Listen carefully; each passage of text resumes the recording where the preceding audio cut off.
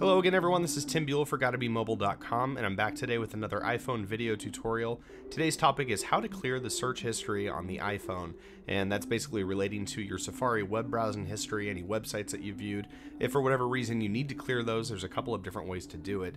However, to avoid any of that trouble in the first place, there is a cool feature called private browsing in Safari, and you'll find that in the bottom left-hand corner of the Safari window view.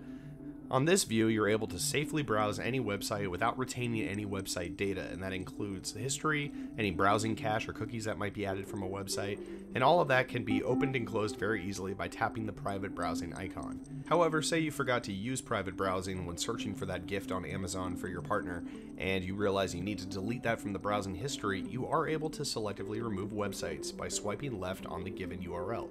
Just like you would with a message conversation, this will reveal a delete button, which can also be tapped to remove that entry from the list. Any of these URLs can be removed at any point in time. However, you can also use the clear icon in the bottom right-hand corner to delete a little more broadly. You'll see a few parameters pop up when you tap the icon, including stuff from the last hour, today and yesterday, and even things from all-time browsing history. Tapping any of these will yield the proper results. This can also be a useful tool for troubleshooting issues you may be having with Safari, as sometimes websites will fail to load, or you'll notice sluggish behavior while browsing the internet. Using the Safari tab inside the Settings application will also give you a similar result at the bottom of the page. You will see an option in blue text to clear history and website data.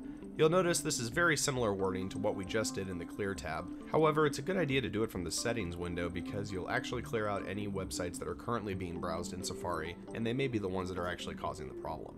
So there you have a couple of different ways to clear your browsing data from Safari and safely get yourself back up and running again. I hope you found this helpful, and we'll talk to you soon.